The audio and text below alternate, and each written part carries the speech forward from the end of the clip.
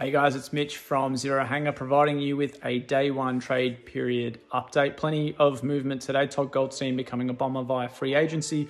Tom Doedee heading to Brisbane on a 4-year deal, also via free agency. Adelaide pocketing pick 19 as compensation. A few pick swap deals that saw the Dogs land pick 4, the Suns pick up 3 first rounders from the kennel, and Port Adelaide also parted with their future first round selection in a deal with Fremantle. Now plenty of other movement. A shock trade request has been lodged by Lockie Schultz. Sounds like he could be heading his way to Collingwood. Xavier Dersma wanting to get to Essendon from Port Adelaide. That could be involved in a deal that sees Brandon Zerk-Thatcher go the other way. Now, we were at Marvel Stadium today, got to hear from just about all list managers and some footy bosses from all 18 clubs. You can view some of those videos on our YouTube page or on our website under the videos tab. But you can also hit up zerohanger.com for all your latest trade news and latest on day one.